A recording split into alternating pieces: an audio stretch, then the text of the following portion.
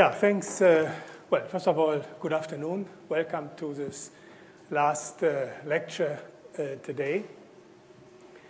And thanks to the organizers for the invitation. It's a pleasure to be back here at the ICTP, and now some of the thing disappeared. So I switch the computer on.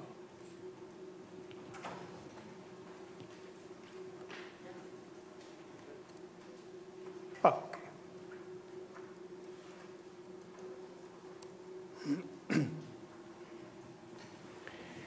So I got the title for these lectures, BSM Cosmology. And you may wonder what that means. Actually, I didn't know either. So on the other hand, looking at the program and contacting the other speakers, it was clear that there are several talks here somehow related to this, several lectures related to the same theme, like on dark matter, on axions, and then by Subiasaka, the general introduction to cosmology. So I thought it should somehow complement what you had in the other talks. And so I decided to, in fact, talking to the others, to focus on baryogenesis and inflation.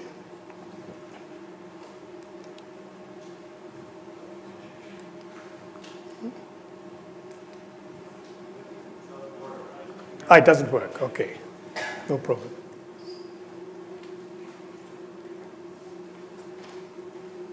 That doesn't work either. Huh? Yeah, but I mean, it doesn't work. Okay.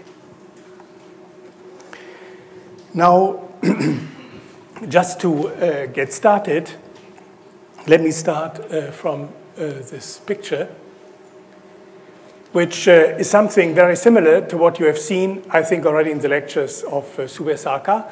It shows say, some picture of the hot phase of the early universe, in fact, a little bit more. And as you know, there is a microwave background, which is sort of the end of the hot Big Bang. And that is something which we know very well and which has been beautifully analyzed now by various satellite experiments, most recently Planck in particular.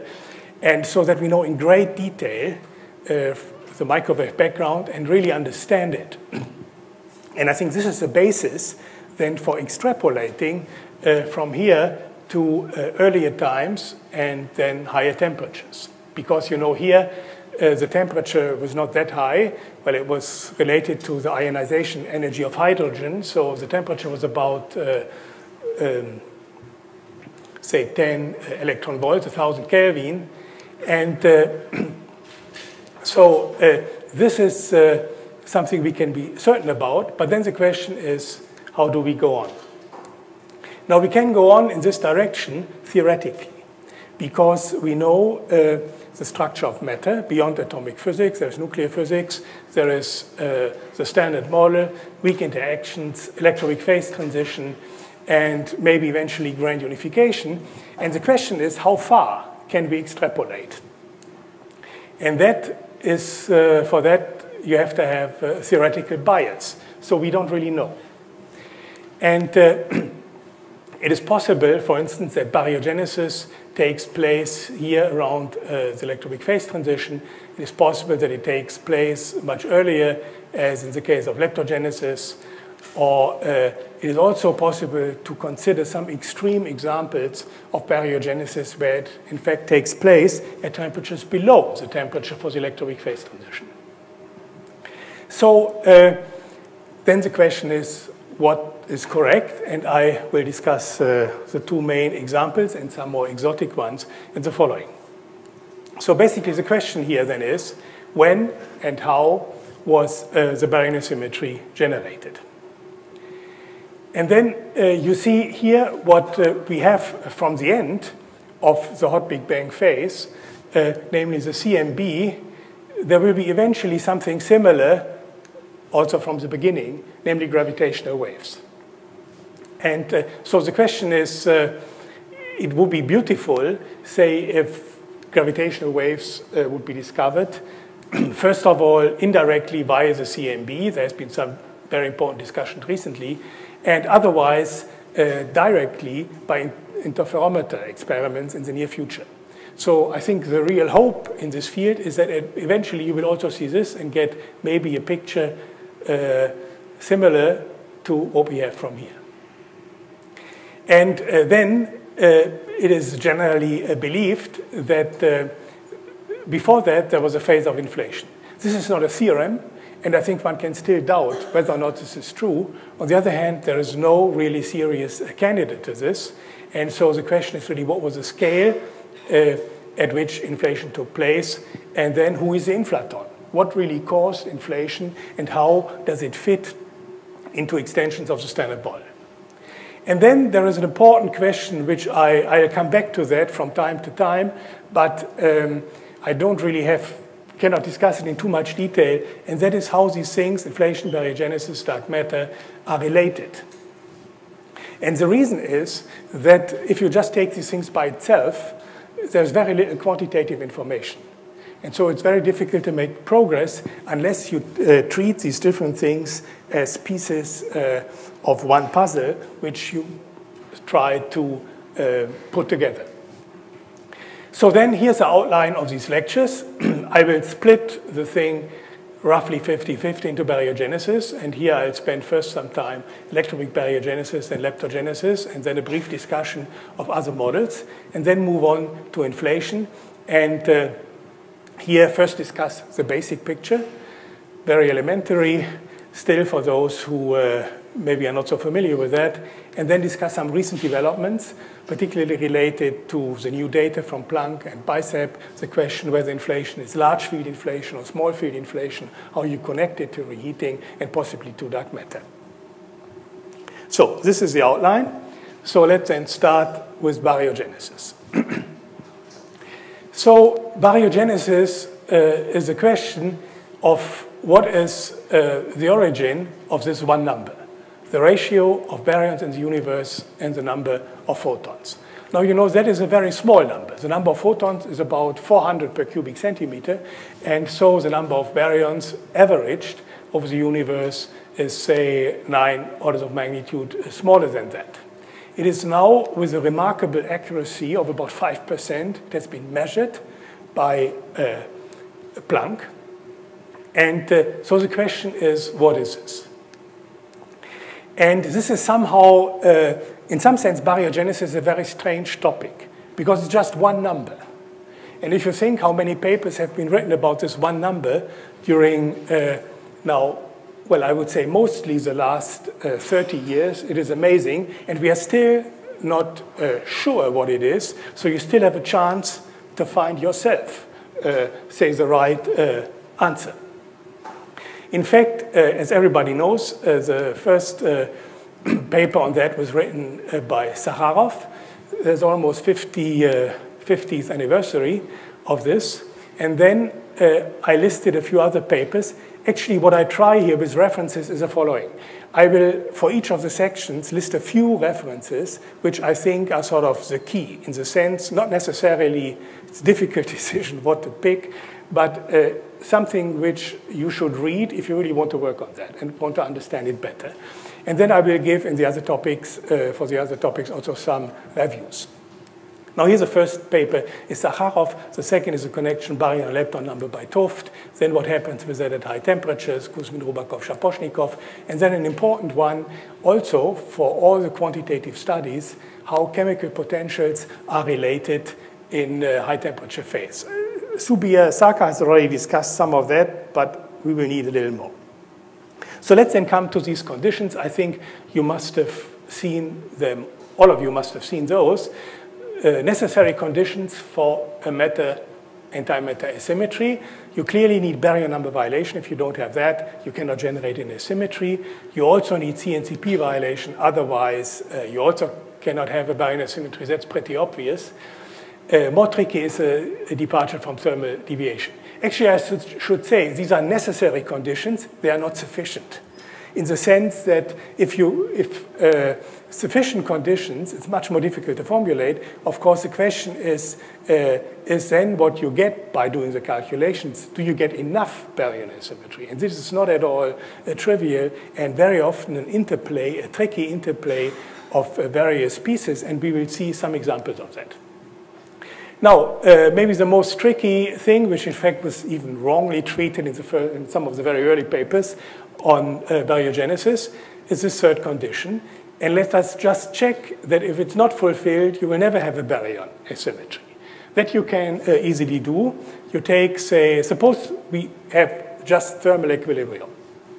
Then, if I have any observable, like the baryon number density, then that observable is given by sort of the trace of e to the beta h. H is the Hamiltonian of the theory. Beta is 1 over the temperature times the baryon number, and then I have to take the trace of this. So this describes the system, and this is the operator which measures, or which is the operator, the observable, corresponding to baryon number. Then you can insert here a 1, which you write as theta to the -1, but this is the CPT operator. And then you use the trace property, put that on the other side, and you know that CPT is something which commutes with the Hamiltonian, so you can put this through, and then since the baryon operator is odd under CPT, you get that this is minus to itself, so in thermal equilibrium, it's 0. So you need a departure from thermal equilibrium to explain a baryon asymmetry, and how is that realized? That is realized is in fact very different in the different examples. Actually, I should say what is said here is true under the condition that you generate a baryon asymmetry sort of from a thermal bath. There are other ways, which in the end may be true, that is in fact different, that the baryon asymmetry is generated in a different way related to the dynamics of scalar field. A well-known example, which I will not have time really to discuss, is Affleck-Dine baryogenesis. There are many papers on the decay of heavy moduli fields, which you may get in string theory, which also have lots of problems, but in principle, there's also a possibility, and so on. So there are others. There's cold baryogenesis, which you do after. There are many things, which, these conditions are relevant only for a certain class of models. So let me then discuss baryon and lepton in this number in the standard model. As you know, in the standard model, you have currents. For baryon number, it's just the sum of the currents for left-handed and quarks and the right-handed up and down quark. And similarly for the leptons, you have the lepton doublet and the electron. Now, what is very important is that the divergence of this current is not 0. You know, for a conserved quantity, the divergence of the current has to be 0. Here, the divergence is given by this anomaly. In fact, in a somewhat fancy, for those of you who are more mathematically inclined, this is, say, the derivative of a Chern-Simons form, which we will see on the next slide. So it is something which is the total divergence. And if we would not have a non-abelian gauge theory, then we wouldn't have to worry about that. Then that would be irrelevant, so for QED. But here, for SU2, for the electroweak theory, we do have to worry about this. And these are the fields, the W fields, and the U1 field in the standard model. Now, if you now know that we have this divergence, then you can use that and take the integral over all space and over a finite time interval from an initial to a final time. And then what you find is that this is proportional to the number of generations which you have in the standard model, which here is 3. And then you have a difference of something called Chern-Simons number, which is this integral, which you just get from calculating the anomaly. And now this thing has an important feature that the jump is always an integer. That's this topological nature. And so this thing here, this difference, as you go from some initial time to some final time, can jump by units by plus minus 1, plus minus 2, and so on. And so in field space, that means if you say generically, say takes a W field space in this direction, then there is, in this field space, there's a potential. And this potential has degenerate points which differ by integers of this Chern-Simons number, and there's an energy barrier associated with that, and that energy barrier is the energy of the object, so-called Sphaleron object. Now, this is what is important. Those who know QCD, I'm sure they know that, the theta parameter and everything associated with that. You have here, you have a tunneling between those vacua, and the tunneling amplitude is given by instantons. So that gives you this. And then if you look at this instanton, and then you somehow contained in that, you have this Sphaleron. And this Sphaleron you can also find as a saddle point of the electroweak Hamiltonian, which has the interesting property, if you have this, it's a saddle point with just one negative eigenvalue. And this one negative eigenvalue then gives you the Sphaleron decay rate. Anyway, this just to this. And what you now get from this is that these instanton interactions, or at finite temperature, usually called Sphaleron interactions, they generate an effective interaction between all the left-handed fermions in the theory. So that's a very democratic interaction. You have 12 left-handed fermions in the Standard Model, starting from the left-handed up quark up to, say, the tau neutrino. Here you have to make sure that the arrows all go in the same direction. And in fact, this interaction is described by these operators. The sum here, I, goes from 1 to 3, and it gives you an effective interaction of all the fermions in the Standard Model. Now, this changes baryon and lepton number by 3, violates lepton and baryon number by 3. So that means that given the fact that you have this vertex, you can, this instanton interactions in the Standard Model, or at finite temperature, these Sphaleron processes, make all processes possible which you get from this vertex. So for example, you can take 3 of those lines, revert the arrow, and take it as an incoming, as an incoming state in this case, and then the rest as outgoing. So you can have these 3 right-handed anti-quarks. So if you start from a left-handed quark, you take the antiparticle, you get a right-handed anti-quark, goes into this bunch. These 3 go into these 9 left-handed fermions.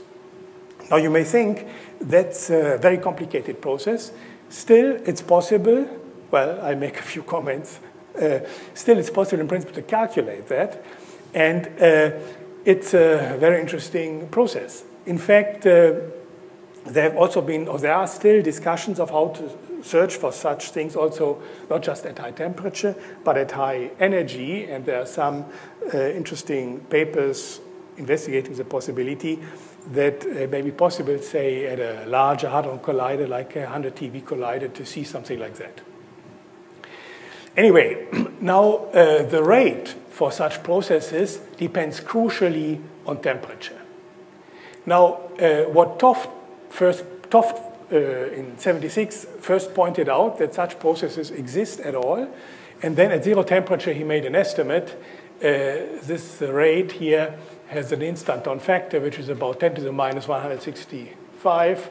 So from that you conclude you don't have to worry about that. So at 0 temperature you are safe, and so we don't have to worry about proton decay due to non-perturbative effects in the Standard Model. But as you now go to high temperatures, the situation changes. When you reach temperatures of the order of the electroweak phase transition, then you get this Sphaleron energy, which I showed you, which is proportional to the temperature-dependent expectation value of the Higgs field, and that gives you this exponentially suppressed rate with a certain prefactor. So that's the rate for B plus L violation per volume. And if you now really go above this electroweak phase transition to high temperatures, then this approaches a certain constant. This is the weak coupling constant at the critical temperature of this electroweak phase transition. You have the force power of the temperature for dimensional reasons. And this is a number which, in fact, has been calculated on the lattice. It's about 20 plus or minus 2. That, for us, is not so important. What is important is that the product altogether is about 10 to the minus 6. Now, actually, there's lots of interesting stories related to this number, how to calculate it. It's sort of a beautiful topic in quantum field theory, which, however, is not the topic of this lecture. Now, based on this stuff, there is a consensus among theorists that B plus L violating processes are in thermal equilibrium in a certain temperature range, between, say, roughly 100 GeV for the electroweak phase transition up to about 10 to the 12. If you go to even higher temperatures, then due to this power here, these Svalon processes get, I mean, you have to, that you learned, I hope, in the lecture by Subir Saka, that what is very important for all processes is to always ask yourself, in the history of the early universe, is this process in thermal equilibrium or not? And in order to check that, what you have to do is to calculate the rate and to compare it to the Hubble parameter. And you know, the Hubble parameter has a temperature dependence which is goes like, at high temperatures, like T squared. And you see this goes like T to the fourth. So once you have different temperature dependencies, then, which you always have for various processes, then these processes at some time are in equilibrium, at some other time are not in equilibrium. So I say there is a consensus among the theorists, which means that nobody questions this. On the other hand, working in this field, I must say I sometimes worry about the fact that we have no experimental evidence for this. We have it neither for these electroweak instantons, nor do we have it really for QCD instantons. So there were some recent discussions whether or not one could check this in heavy ion collisions, the corresponding QCD effects, but otherwise there is no direct experimental evidence. And if you have some idea how to check, say this, for instance, in QCD, it would be wonderful. I think it's still a very important problem. Now let me come to the third ingredient which we need for baryogenesis, which are these chemical potentials. This is in principle an exercise which you can do in the first course on thermodynamics. You have a certain number of particles. You can associate chemical potentials to them. They have reactions. These reactions give you relations between the chemical potentials, and then you can solve that and see what the implications are. Now let's look at the Standard Model. We have one Higgs doublet, and we have NF generations. NF, of course, is 3.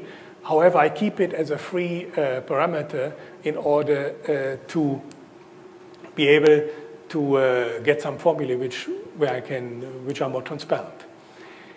Then I think what you saw in the lecture by Subir Saka is that if you now look at the number density of particle and antiparticle, then you have this characteristic factor where G is the number of internal degrees of freedom, and then you have this chemical potential divided by temperature. So that means the chemical potential tells you how big the difference between particle number and antiparticle number density is. Factor is different by a factor of 2 for fermions and bosons. Now let's look at the Standard Model. Then first you have these SU2 instantons, which is a Svalon process. From that you get the relation because you have 3 times the number of chemical potentials from the quark. You get the factor of 3 here because you have 3 colors, plus the number of lepton chemical potentials is 0. Then you have QCD instantons also, and that relates just the quarks and gives you this relation. Yeah, G is the number of internal degrees of freedom. So G, excuse me? Of what? Of this particular particle. For instance, if you take a photon, which we don't have here, then G would be 2, because you have 2 helicity states. If you take, say, an electron, a left-handed electron, then you would have G for would be 2.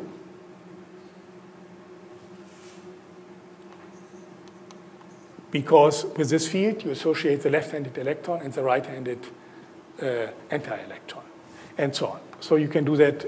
So that is a counting which you have to include in all these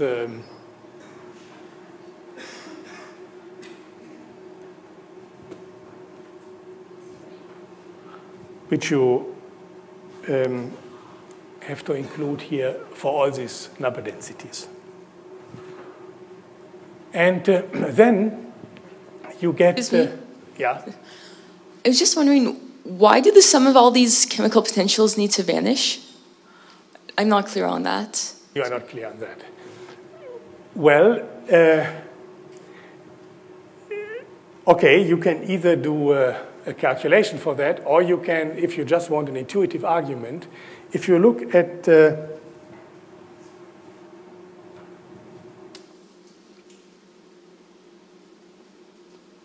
this process, then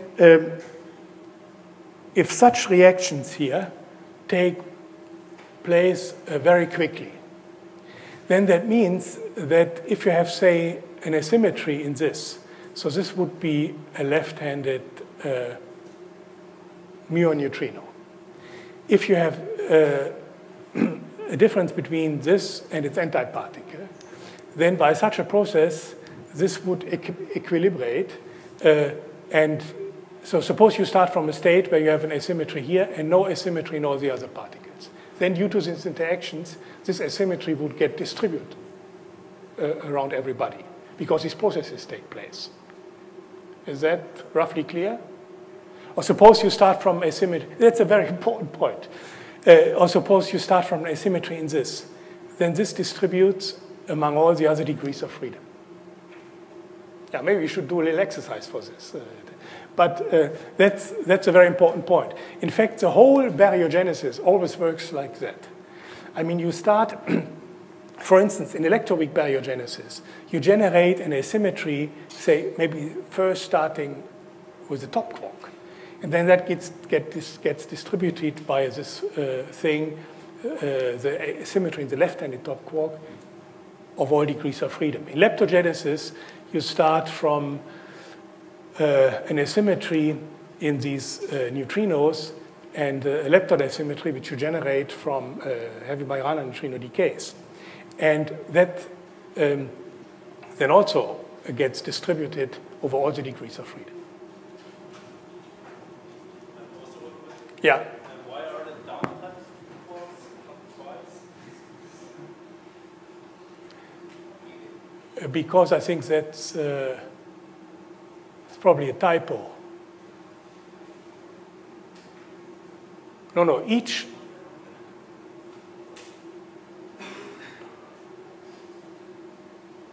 No, sorry. No. This is just one example. Of course, you have to.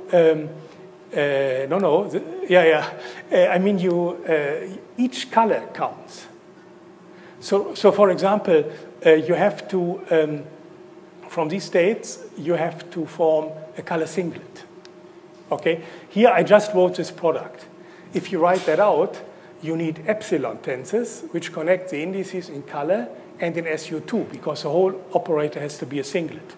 So that means these are two down quarks with different color, and then you have still an up quark with yet another color, so that this forms a singlet. The same is true for the others. Okay? So really so one possibility is that you have two down quarks. Another is you may have two up quarks and so on. Just it has to be, the total thing has to be color neutral.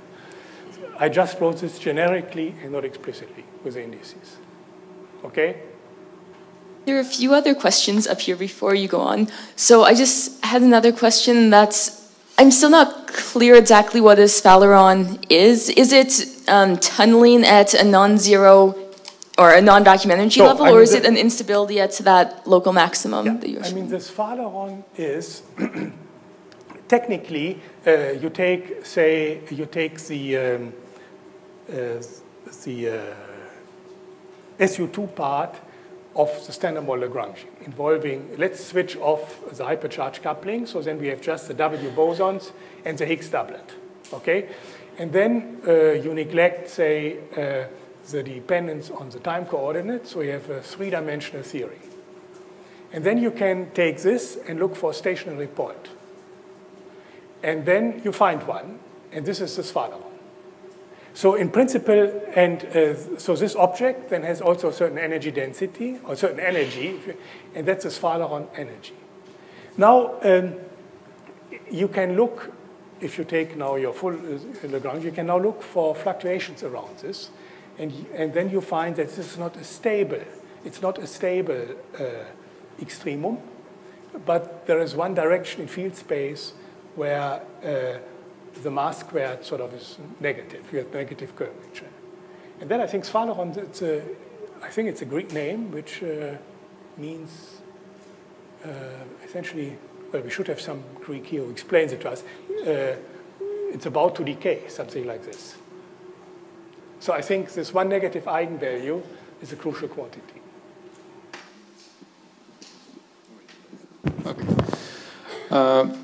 So when you make the statement that in standard model baryon and lepton number are violated, do you mean that the standard model of particle physics with only dimension 4 terms? Sorry? I mean, when you say that the standard model violates baryon and lepton number symmetry via loop correction or anomalous. So you mean that this is the standard model of particle physics with only terms up to dimension 4. I mean, you do not add dimension 5 or higher dimension terms, and you still get baryon and lepton number violation? It's just the standard model just with renormalizable couplings. Yeah, then I have this confusion. Yeah. So we know that standard model has 19 parameters, I mean 18 usual parameters plus the strong CP parameter. And a CKM matrix has only one phase. I mean, I have always this confusion. So when removing the unphysical phases of the CKM matrix, we use baryon and lepton number symmetry as a part of it. Now, if you say that this baryon and lepton number are violated, so I can write the full Lagrangian of the standard model, including all these corrections. Then, since baryon and lepton number symmetry are no longer a symmetry of the full Lagrangian, then we cannot use that symmetry to remove unphysical phases of the CKM matrix. Then there will be at least one extra phase that will enter in your analysis. So, actually, there's a trick which I cannot not prove on the blackboard. But for instance, there's a difference between, I mean, the question is whether you can, this anomaly. I mean, if that violates baryon and lepton number, you will have one additional phase then that we have not seen again in the CKM. Yeah, no, I don't, no, I think that phase is not there. But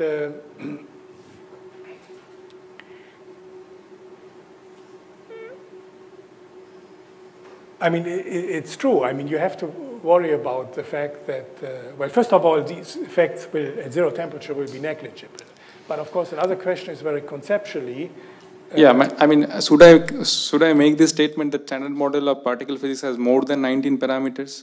I mean, I don't think so. I mean, that question has been discussed in the following sense.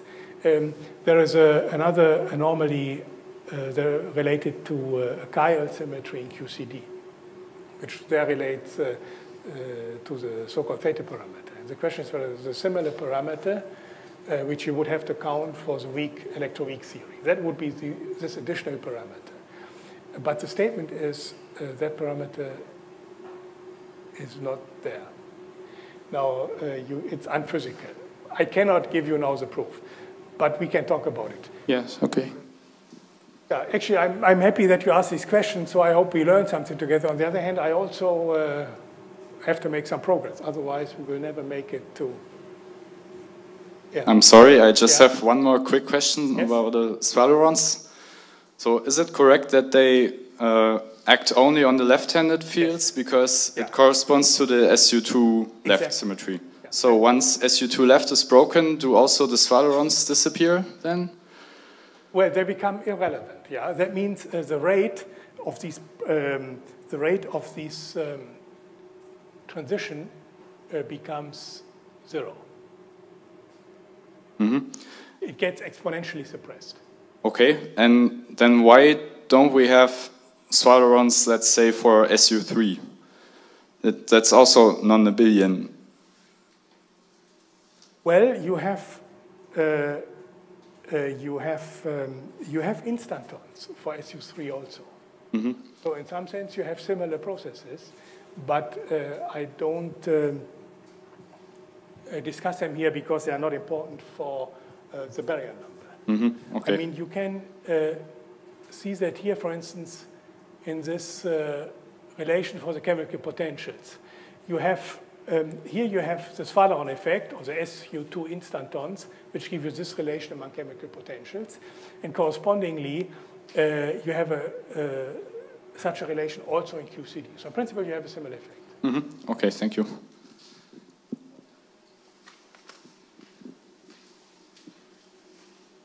Okay, now there are more relations here, which maybe I skip now. You get a sum rule for which is related to the fact that the total hypercharge of your state should be 0. The state should be neutral with respect to hypercharge. And it is clear if you have in the different particle species asymmetries, and if they don't satisfy a certain relation, then since all these species have different hypercharges, the total hypercharge would not add up to 0. So that you have to satisfy, and that gives you this relation. Then there are important relations also like this. So reactions like this you get from relations like this you get from Yukawa interactions. So for instance, suppose you have a left-handed U-quark which interacts with a Higgs and turns into a right-handed U-quark, and then you also have to make it a proper reaction, say you have a gauge boson here. So now for the gauge bosons, they are neutral, so the chemical potential is 0, and then that relates these three chemical potential, and it gives you this cubic relations.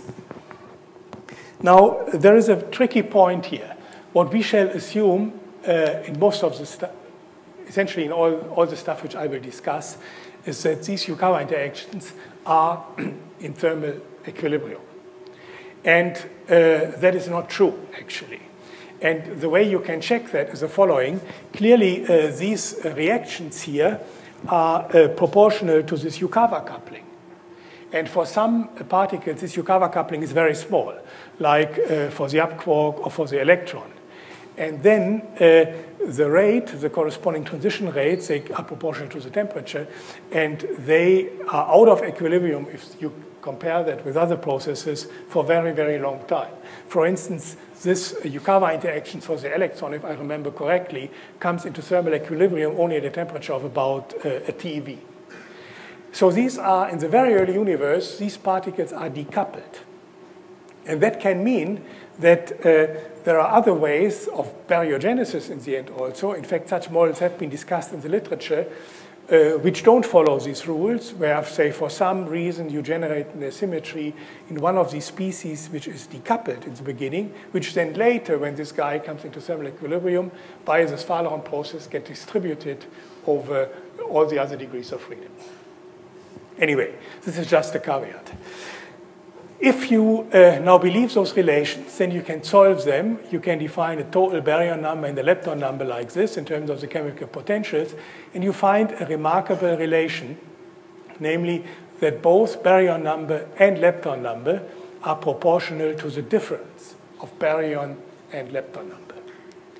with numbers. Here, this CS in the standard model is about 1/3. And the important thing here is that they are both proportional to this difference. So the Sphaleron processes, they conserve the difference of baryon and lepton number, but they violate the sum. And for instance, that already shows you that there is a fundamental difference between electroweak baryogenesis and leptogenesis. In electroweak baryogenesis, if you are just stick to the standard model, B minus L is always conserved, so B minus L will always be 0. Still, by a very tricky non-perturbative interaction, which has to do with bubble nucleation, you can nevertheless generate a baryon asymmetry. Whereas in leptogenesis, the story is completely different. In the very early universe, you have a decay of right-handed neutrinos that generates an asymmetry in B minus L, and this asymmetry in B minus L is then no longer further affected and gives you the B minus L asymmetry today. So, now to electroweak baryogenesis, the first topic. Now, electroweak baryogenesis, I gave 2 references here. One, in fact, the thermal field theory phase transition started with Weinberg and Dolan and Shakif. But I think first this paper by Kirschnitz and Lind on the abelian Higgs model contains essentially all the ingredients which you need to understand the properties of the phase transition. So therefore, this is certainly one of the key papers. And then there are many papers on the mechanism of how you then really dynamically generate the asymmetry. One which is closest, I think, to the picture which one has today is this by Cohen, Kaplan, and Nelson. I also listed some reviews. Here you find some interesting conceptual discussions. Morrissey and Ramsay Musolf, they have also a number of very thorough discussion with emphasis on supersymmetry. And here you can find in this report by Konstantin, you can find the discussion for the field theoretic aspects of the non-equilibrium process. Now, what we now need for the baryogenesis, or for the phase transition, is something like this. And I think you all must have seen a picture like this. This corresponds to second-order phase transition, this to a third-order phase transition. So what the expansion of the universe does, it's the following. We have essentially a big thermal bath, and as the universe expands, it cools down, the temperature decreases. So you move, say, from such a temperature down. If the phase transition would be second order, here it would be very smooth, and you would then just here develop an instability. However, if you have a potential like this, then again, at very high temperatures, the minimum of your field value is here. But then, as the temperature decreases, you reach a point where these points are where you have, say, a broken phase and a symmetric phase, which are essentially degenerate. And then close to that, so here you get, when you cool down, you are stuck, say, here. But then when this moves a little bit below, then you get a first-order phase transition as by bubble nucleation, where you tunnel from here to here. Actually, the whole calculation of this, if you look into the literature, is quite tricky. And it is tricky even in condensed matter, where the particles from which the particle physicists learned a lot in doing this calculation. It goes back originally to a theory by Jim Langer, and which you need if you want to calculate, for instance, how rain happens. Because in rain, also at some point, you start at high temperature, and then you form bubbles. Now here, what you usually calculate is the formation of one bubble. Okay? Now, of course, rain, you get many, many, many bubbles. And so the process, how you really get this nucleation, the percolation theory associated with that, how these bubbles expand, and how you calculate that, is a complicated process, but quite an interesting topic. Yeah? Yes? Does that relate to the running of the parameter of the potential? The run. I noticed that the shape of the curve does not change with the change of Yeah. the direction. Well, how you get this potential, I will now explain in detail. How you obtain such a potential, I will now explain in detail. Yeah, that's in fact an important point. So that's finite temperature field theory, how to calculate these effective potentials. And what you have to do is then to calculate first these potentials in thermal equilibrium. So in order to set the basics and just to say what one is really calculating without doing that then for the full standard model, let me say how you calculate this finite temperature potential, say for a massive scalar field. That's the easiest case. And now, what you may know from your course in quantum field theory, there is a very interesting connection between quantum field theory in Minkowski space and finite temperature theory. First, of course, you know there is the connection. You can make a Wick rotation, and field theory in Minkowski space is equivalent to Euclidean field theory. If you now, in the Euclidean field theory, take the time interval over finite length from 0 to beta, where beta is 1 over the temperature, then you get statistical mechanics for this at a temperature T for this field theory. That's a very important connection. And if you don't know it, I cannot explain it now, but you should look it up when you have some time in your field theory book. Now, so this integral over beta will then just always denote this. Now, what we do is we introduce to this, add to this, and I take a massive scalar field here. So mu is positive, mu squared. Now, we add a source term, that means a constant source, which is essentially a force which pushes the field away from 0. And then you can calculate the free energy of the system, which you get from this generating functional, like from the partition function, which is e to the minus beta, again, one of the temperatures, the volume, and then you have the free energy density here, which depends on this source J. And now taking the derivative gives you phi, and phi is now, the meaning of this is that it's really the expectation value of the field operator at a temperature phi. And you have the volume average here. So it's a total average of this field. Now, what you do is, as in classical mechanics, you do a Legendre transform, and you get the free energy now for the system where you specify this average field. So you then get this potential as a function of phi. And if you calculate that, you get first the zero temperature potential, which we saw on the previous slide. Then you get a factor minus pi squared over 90, temperature to the fourth. That you should know from statistical mechanics, because if you take just photons, then you have 2 degrees of bosonic degrees of freedom, and you get here pi squared over 45 times t to the fourth. So this is just a little check. So this is the free energy. And then you get higher things. You get here this mass term. And so I'm missing here a term t squared. Sorry, t squared is missing. And then you get a cubic term in the mass times t, and so on.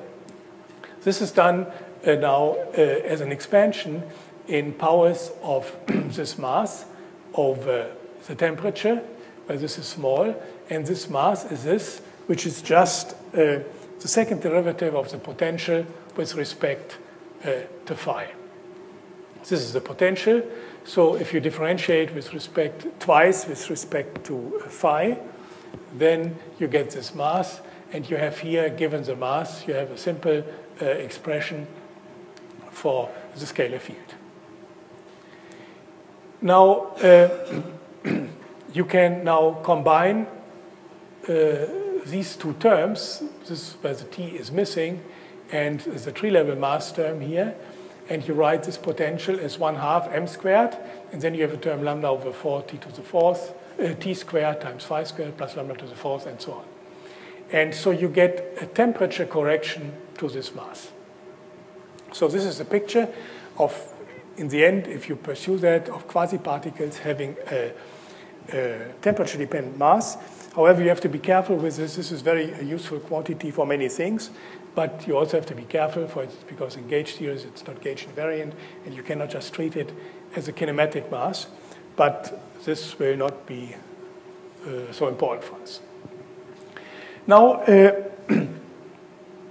let me now, starting with the simplest example, just where I told you what we are just calculating, now to an example which is more interesting and which essentially contains the essence of the electroweak phase transition. Actually, as I said, this work by Kirschnitz and Linde started that to a large extent, and a nice discussion of this is also given in this book by Linde, I think Inflation and Cosmology. Now, let's now go to this abelian Higgs model. Then we have now a scalar field which carries charge.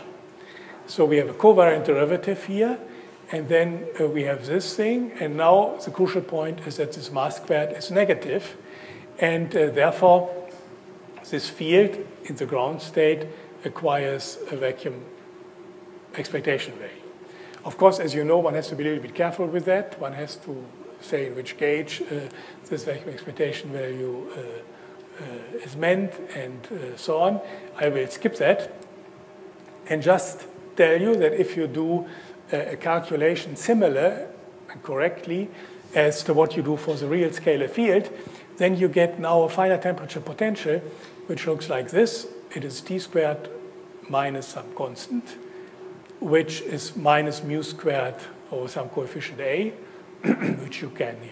which is given by the coupling constants. Then you have a cubic term, linear in the temperature, and then you have a quartic term.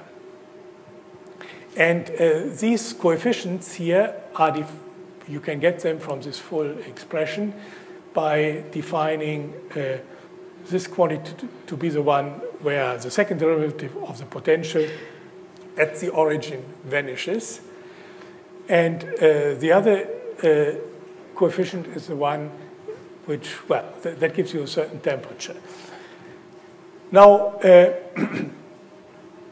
and it's a barrier temperature, so-called barrier temperature, because there the barrier disappears. So if you look back at this picture, that would be the temperature where the potential close to the origin here looks like this. So what is here called T1, I now call TB. So this is how you get the potential. Now, what is for us even more important is now this critical temperature. That's the one where the potential at this non-zero Higgs value is equal to the potential at the origin. That's a critical temperature, which is somewhat larger than this barrier temperature. And in fact, its value, the value of this field relative to the critical temperature, is given by this ratio. And here you see that this value, this ratio, is big if lambda is small, and it becomes smaller and smaller when lambda increases.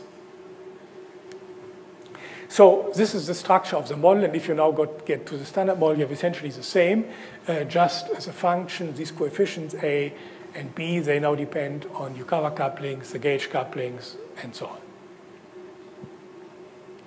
Now, I should say, calculating this potential is not a completely trivial exercise. There was a lot of work done on that, and mostly in the mid-90s and a little bit later, which then now these days is used. You have to do loop corrections to get that. You have to discuss the gauge dependence, there are infrared divergences. You have to worry of how you treat the Goldstone bosons. You have to do resumations. Then there are non-perturbative effects due to the non-abelian gauge interactions, and so on. And there were lattice calculations done on that. So it's, I would say, quite an interesting topic of field theory. And I think we have now essentially a complete understanding of this phase transition. In the standard model, quantitatively, and in extensions, many of them also quantitatively, and at least qualitatively. Now it turns out, we will see that later, that what you need for baryogenesis is you need a phase transition where the jump of this field, the Higgs field, at this critical temperature here, this jump divided by the critical temperature is larger than 1. That comes out of the study, and we'll see a little bit of that. But let me first show you what these calculations gave and what, in fact, the phase diagram of the electroweak theory is. This is done for SU2, and I think part of it also for SU2 cross U1, which is not a very big effect. First, what you see here is, in fact, these were calculations done some time ago. As you can see here, Janssen summarized that. And they were done by lattice calculations of the full four-dimensional theory and lattice calculations in an effective three-dimensional theory. I mean, what is nice about these theories is the finite temperature field theory is one, as I said, where you have in the time direction a finite interval.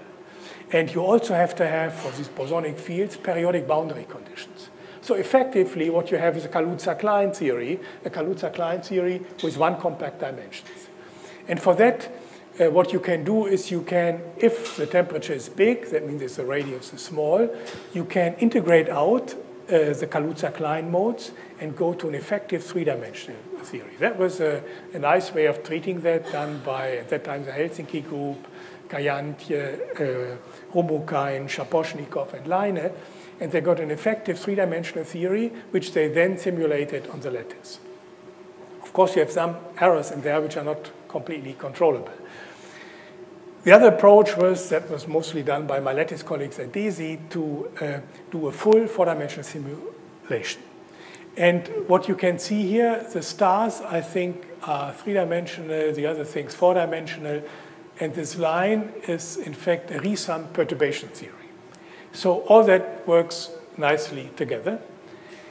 And now there were two problems with that. One is, when all this work started, the Higgs mass was known to be heavier, say, than 40 GeV. So everybody was hoping for, say, a light Higgs to be found soon, a lab, say, and then one would have a nice, strong first-order phase transition, and that was a big motivation for all this work. Then while this work was carried out, the bound on the Higgs mass increased and increased. And when the work was finished, it was clear that the Higgs was so heavy, I think at that time it was about here, that this ratio V over T was too small so that it could work for baryogenesis. So a number of people just stopped to work on this. On the other hand, what is interesting is that there is another effect, namely, at some point, this perturbative calculation simply becomes wrong. And that is at about here, at about 80 GeV. And there it happens that this first-order phase transition, which you have in the electroweak theory, becomes a crossover. It becomes a smooth transition. That should happen, you can argue on general grounds. That it happens here, you can roughly understand by the following way. In a non-abelian gauge theory, at high temperature, you generate a non-perturbative mass for the vector boson, so-called magnetic mass. And if this magnetic mass becomes roughly equal to the mass which you generate by the vacuum expectation value of the Higgs, these non-perturbative effects become important and the phase transition disappears. So here we now know that this is the lattice number. If the Higgs mass is above 72 GeV, there simply is no phase transition at all in the standard model. Nevertheless, the work on baryogenesis, electroweak baryogenesis, continued. And of course, you can still have first order phase transition if you go to extensions. So you may think of a 2x doublet model as maybe the simplest version. You can add a singlet, you can go to supersymmetry at that time, all viable possibilities, and you can again find a first order phase transition. So then you have to calculate for this first order phase transition. First you have to calculate the rate at which these bubbles form, the so-called nucleation rate, which is given here by in such a semi-classical approximation. It's given by field configuration, which interpolates between the two vacua, the broken and the symmetric phase. And then you can calculate that and see how these bubbles form and expand. And now you get this picture from electroweak baryogenesis. You have, say, one big bubble. Let's look at one big bubble, which expands very fast with a velocity of about, say, 0.1, 0.01 times the sound velocity, which I think is about 1/3 of the velocity of light in this relativistic plasma. And then, as it expands, the particles in the plasma interact with this bubble wall, which you have here at the boundary. So inside, you have the true vacuum, the Higgs phase, where the broken phase, where this wave is different from 0, and where the Sphaleron rate is 0, essentially. So no conversion anymore between particles, between baryons and leptons. But you have also reflections. And here outside, it's a symmetric phase, where the Higgs wave is 0, and where the Sphaleron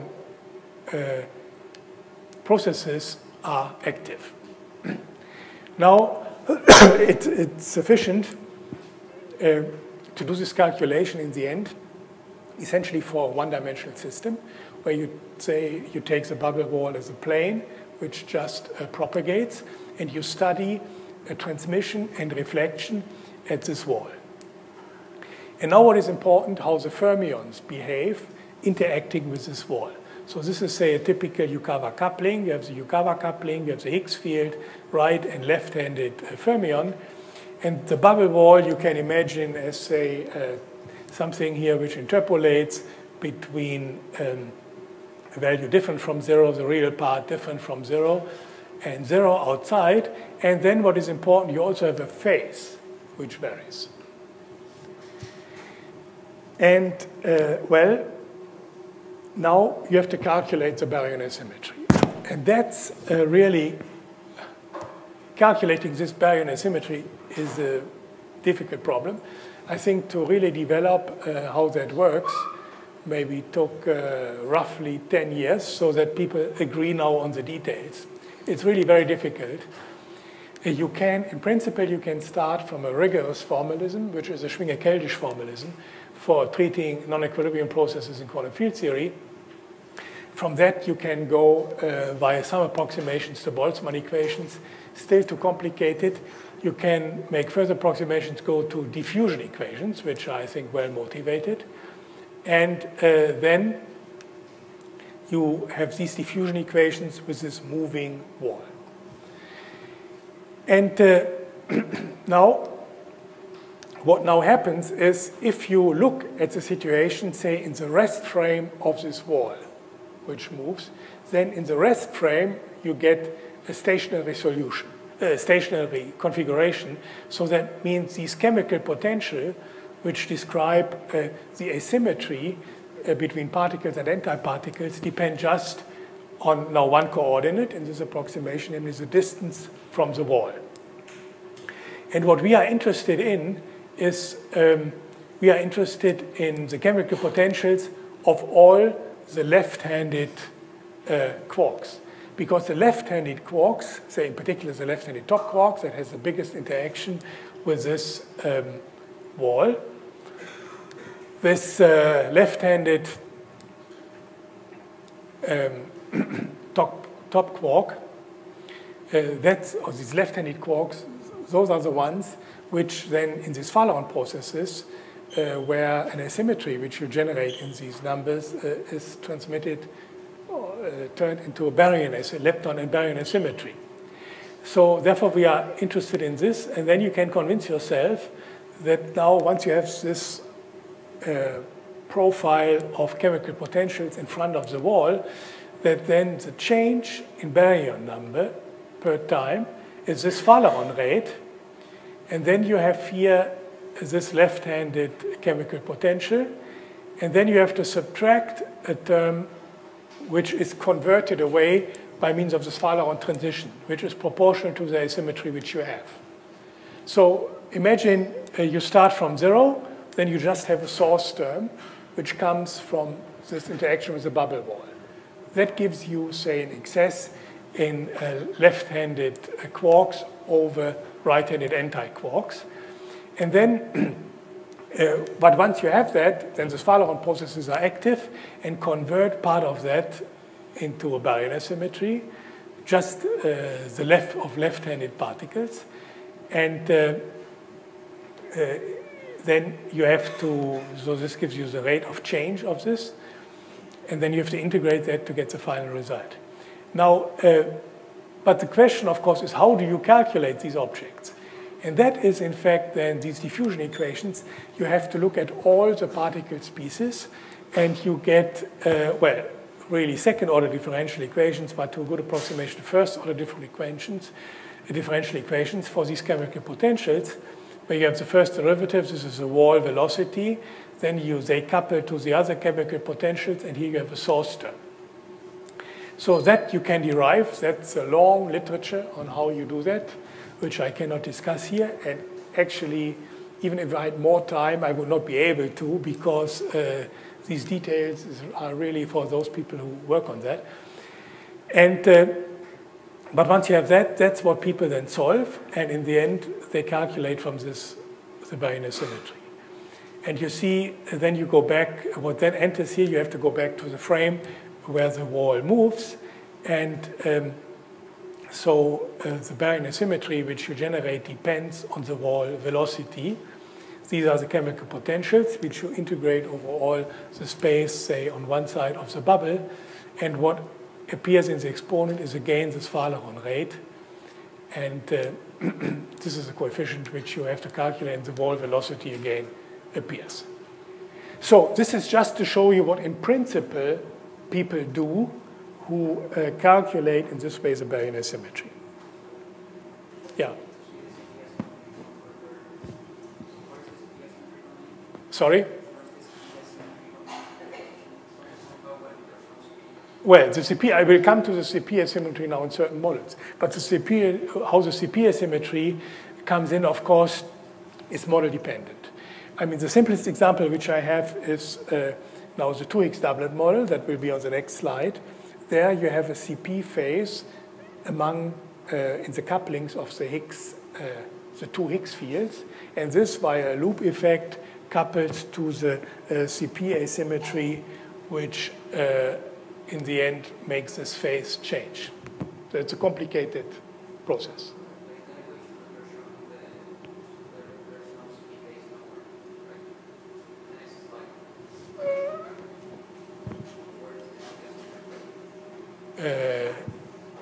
Well, the CP phase is in here in the source term. I mean, this source term is essentially, if you work this out, the source term you get from the interaction of these fermions with a bubble wall. This is a bubble wall, and there is a phase. And this phase, you have to calculate how this phase is of this bubble wall is then related to the, say, the phases which you introduce in your tree-level Lagrange. Okay, and yeah, how to do that is again, no, but of course, in principle, you are right. This phase is crucial. Without the phase, there would be no asymmetry.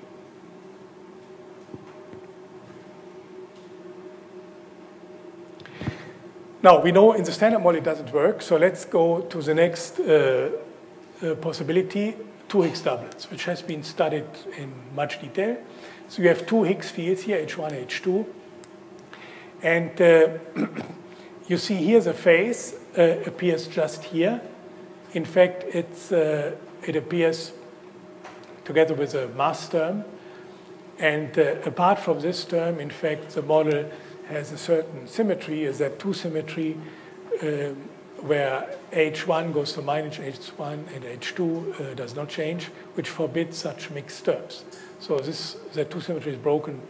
Now, why you use this Lagrangian is a long story, and you have to worry also about flavor-changing processes and the CP violation which you generate from that, and so on. Now, of course, I cannot go through the analysis in detail of such a model because altogether it's rather complicated. I just put here one quantity which authors who work on that introduce, because what is important for the consistency is also how big are the couplings, the Yukawa couplings which you have here.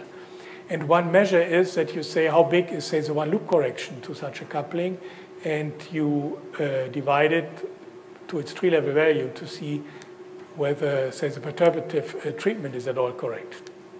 I come back to this number. Now, and I would like to give you, say, of two rather recent papers, in fact, this last one very recent, just some numbers. The first is, in fact, this one. This came out of a detailed study of these people already a couple of years ago, but it's a thorough treatment. And what is plotted here is a Higgs mass. At that time, we didn't know where it was. Now we know it's here, 125. And this is the mass of the second neutral Higgs, how heavy it is. And when it gets heavier, that means that Yukawa couplings which you have in your Lagrangian become bigger. And then these are lines, say, in this parameter space, which give you a certain baryonic symmetry, which is here in units of 10 to the minus 11. Now we know the baryonic symmetry is now 6 times 10 to the minus 10, so we have to go along this line. Or we have to be about here. Now this is the ratio of this jump in the Higgs parameter over T. This is 1. And going up here, it also means it has to go to 1.5, 2. They did not put this number here, but I think it's roughly 1.5, which you need up here. So it shows you, if you choose appropriate parameters, you can make it. You can get 426. You can choose, say, a coupling lambda, such that this Higgs mass is so big, which gives you the right baryonic symmetry. But you are then close to the region where the model is strongly coupled, because this quantity delta is already 0.5. So you need, essentially, in such a model, you need big couplings to make this work. This is interesting because the same couplings and the same CP violation which you need in baryogenesis, they also affect dipole moments. And the dipole moments which you get of these models are very close to the current experimental bound. As far as I know, it's still consistent, but yeah, it's close. Now, these people had more recently detailed studies in view of LHC. They did not study the full baryogenesis, but the strength of the phase transition, and then I think it's plausible that baryogenesis will work. And so what they get is that, you know, the A0, the pseudoscalar mass in the 2Higgs doublet model should be larger than 400 GeV in that case, and the second neutral Higgs, and the charged Higgses should be lighter in mass. So you get a definite mass hierarchy, which is important because, of course, the charged Higgses may be more easily observable.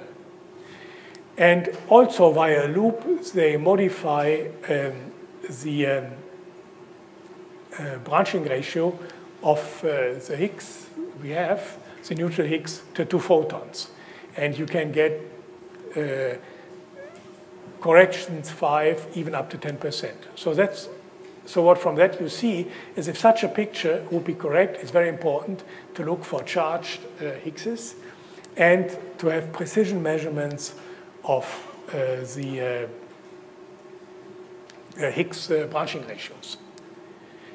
Now, I think 2 months ago, this paper came out, and they look at the electroweak phase transition, see whether they can get a strong phase transition in a particular version of the 2x doublet model, where, in fact, one of the Higgses does not couple to fermions, but is in fact stable and can give dark matter. So they present 3 examples, and it's just instructive to look at that. So, for instance, if the pseudoscalar mass here, that is roughly around 300, 400 GeV. The charged Higgs mass is 300, 400, like this. So it's pretty much consistent with this. So you expect charged Higgs bosons really to see at the LHC. Then the one which gives the dark matter can be pretty light. Could be 200, heavier than the Higgs, but it could be as small as 5 GeV. And what is interesting is you predict sizable deviations due to these charged Higgses in the branching ratio of Higgs to gammas. So if this picture, so you have, I think what is nice about this is these groups push the 2x doublet model to a level where one can hope to really either see an effect or to falsify it now at the LHC. And that is related to this rather light charged Higgses. Either you can see them directly, or via the loop effect, they significantly modify the rate of Higgs to gamma gamma. Now, this brings me to the second example, where the motivation is different. That's motivated by composite Higgs modes. You heard about just in the previous lecture.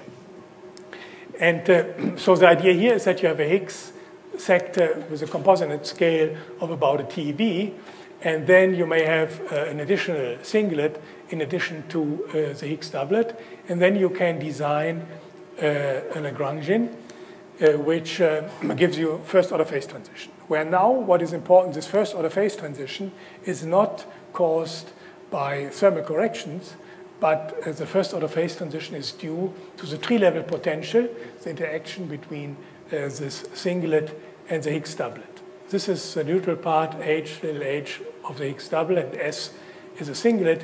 And here you see the temperature behavior, which in fact affects both h and the singlet. And I think the coefficients are such that in fact first S develops the VEF, the singlet, and then H. Both fields develop a vacuum expectation value.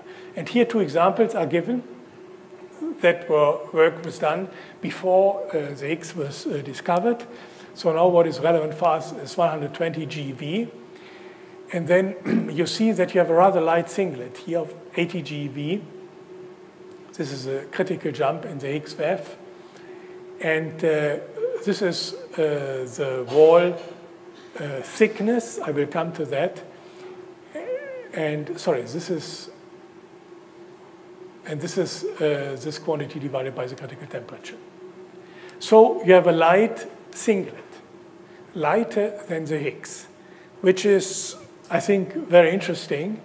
That is needed for the phase transition. On the other hand, such a particle, even if it's light, to see it is difficult because it just couples to the Higgs.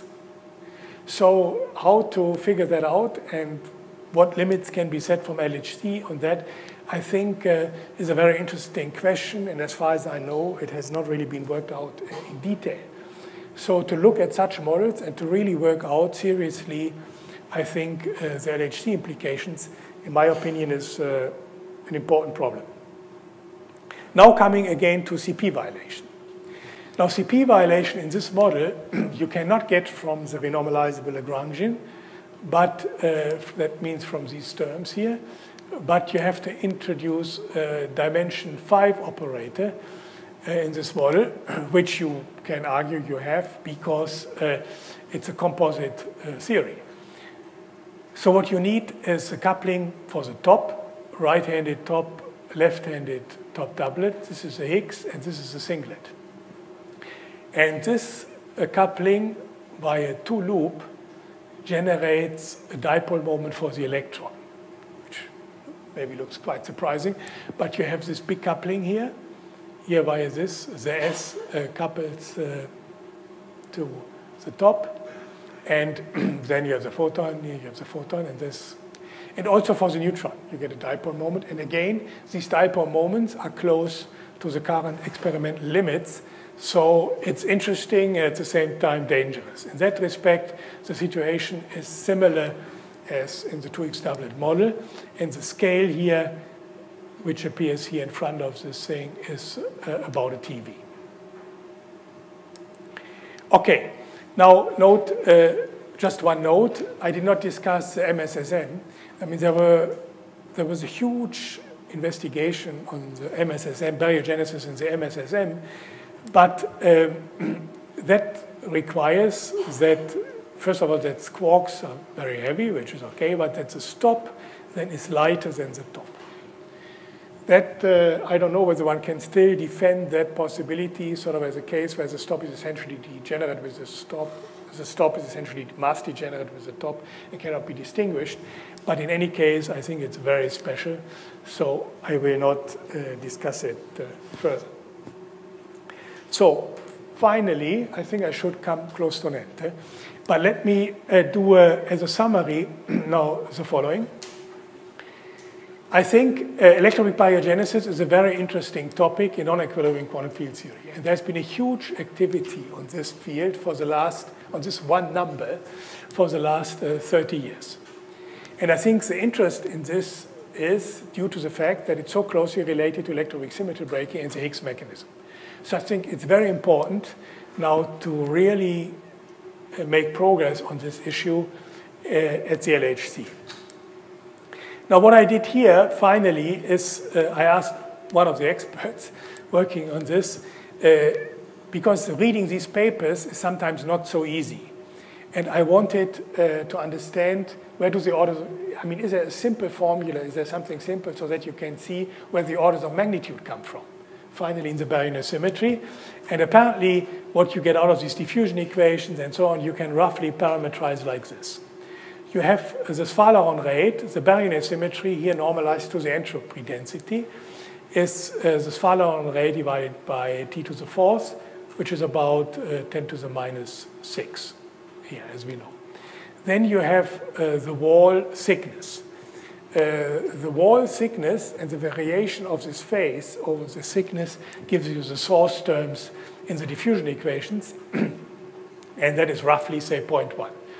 Then you have some CP violating phase, and say in the renormalizable models, you get via loop effects induced CP violation in the top bubble wall interaction. So you get a loop factor 1 over 4 pi. So this is a gain effect about 0.1.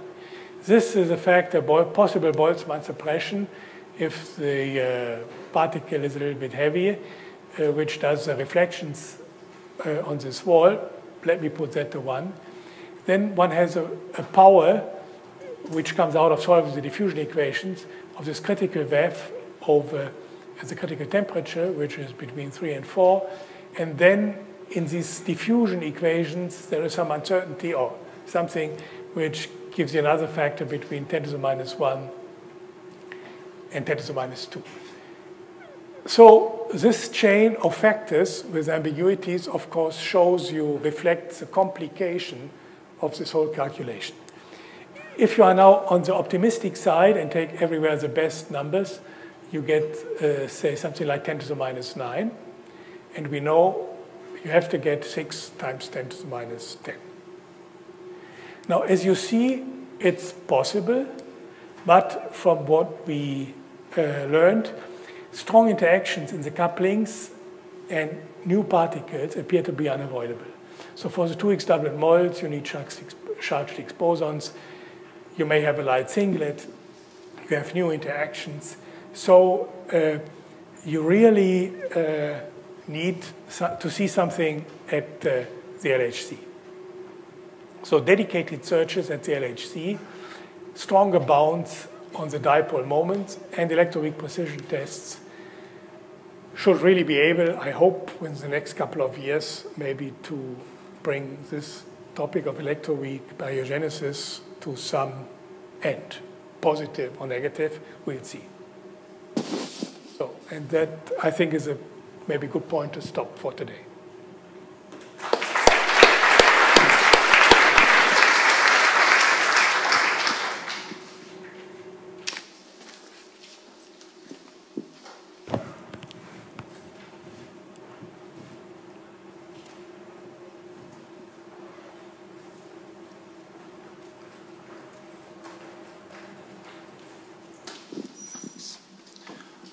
Sorry, in the page that you had the example for the standard model extension with a singlet, yes. Can you please bring this to page? This one? Yeah. I wonder how to determine the VC. It should be a function of TC itself, right? I mean, I did not give the expression here, but of course, the VC is a function of the parameters here, which you have in the Lagrangian.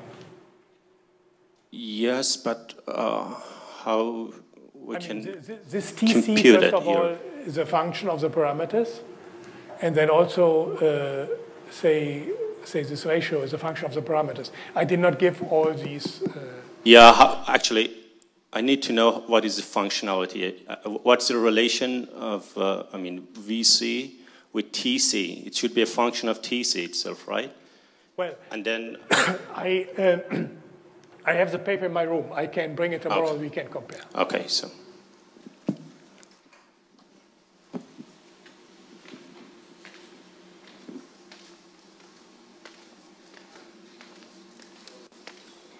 You were saying that the CP asymmetry shows up in the source of the left-handed chemical potential? Yeah, I mean... But also you said that the SU3's tolerance don't play a role.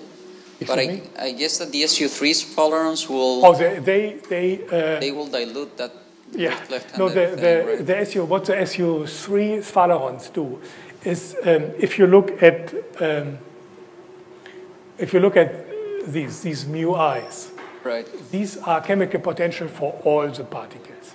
So you get a system of diffusion equations, and then the SU3's tolerance give you some relations between them. It's like in this... the problem gets just harder. Yeah. Well, I mean, I wouldn't...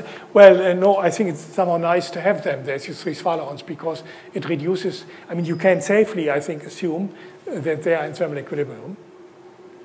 And therefore, that gives you directly some relations between chemical potentials. So it just reduces the number of degrees of freedom. Right, but it also dilutes the left-handed. I guess that it reduces the left-handed chemical potential to the right-handed guy. So yes, it reduces. Right. I think that you see here in this formula, which I gave here to estimate the effect. I said diffusion is a factor 10 to the minus. Oh, I see. So I think it's in there. I mean, if you look at these equations, they contain thermal averages of various quantities, and then that relates the relations which that contains relations which due to this SU3 tolerance you have between different chemical potentials.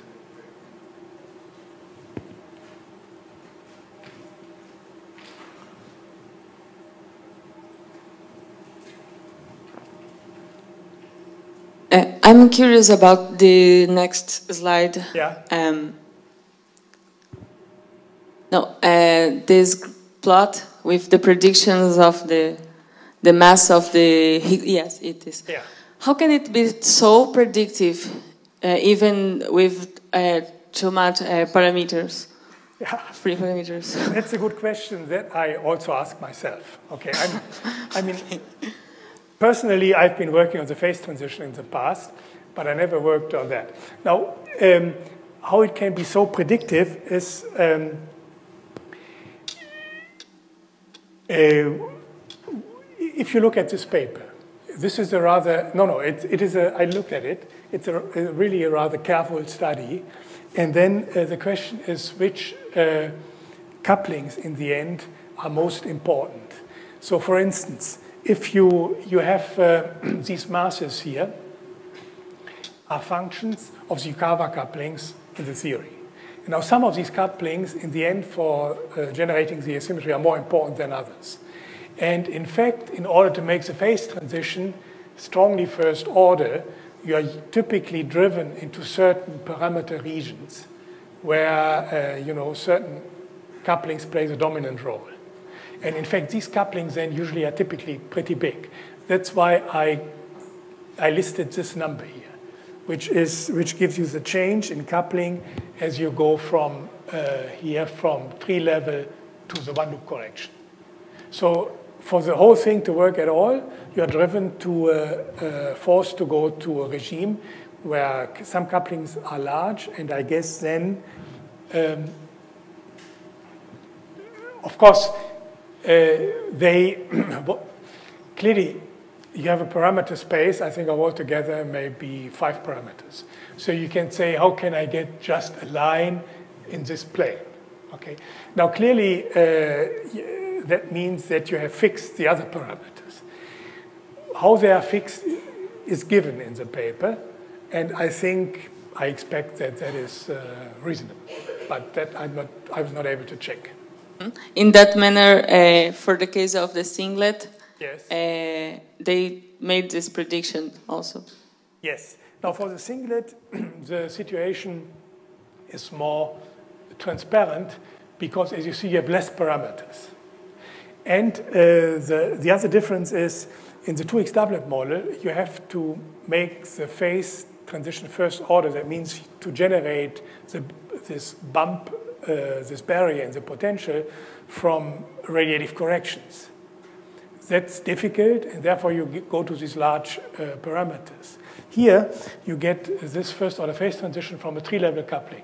So I think that is essentially, in fact, these authors, if you are interested in that, these papers are quite good to read, actually. Also, I hope it seems I forgot to list the authors here on the slide.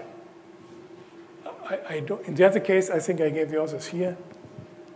I forgot. I mean, these are papers by this group, Espinosa, Constantine, and 2 other, Riva, and but these papers, if you're interested, I give you the reference, or maybe I put it even back on the slide tonight. And these papers are quite well to read. And there you can understand how it happens, how you make the phase transition sufficiently strong first order. And then, so I think that is safe, and you don't need much extreme parameters for that. But then, in order to get the right CP violation, you just introduce by hand another term. Thank you.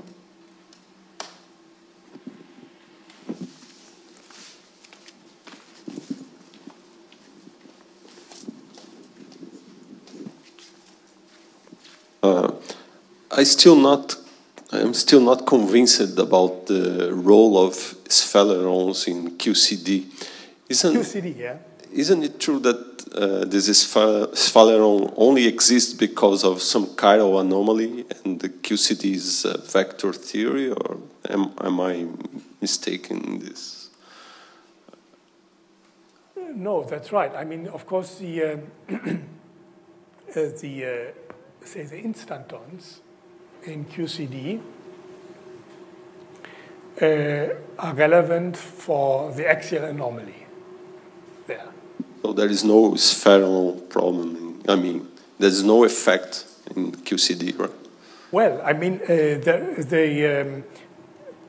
people believe that the instanton effects are there in QCD. In fact, in the old days, I mean, the early days of QCD, people even tried to calculate chiral symmetry breaking, which you have in QCD, as an effect due to instantons. So I think there is no doubt among those people who do, say, lattice simulations for QCD, that these field configurations, which have topological charge, are there and play an important role. I think this is not debated. Now, it's another question how to see directly their effect. Because the same way, here the sphalerons or the SU2 instantons can change baryon number. These instant on the QCD change chirality. And there were recently some interesting papers, I think, at Brookhaven by Shoryak and collaborators, where they were looking for ways maybe to see such chirality changes in heavy ion collisions. Must be difficult, but was discussed. Thank you.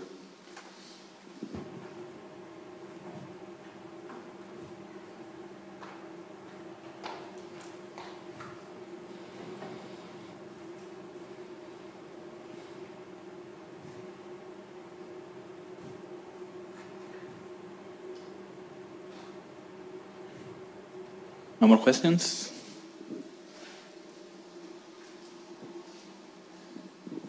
Okay, let's thank with it again.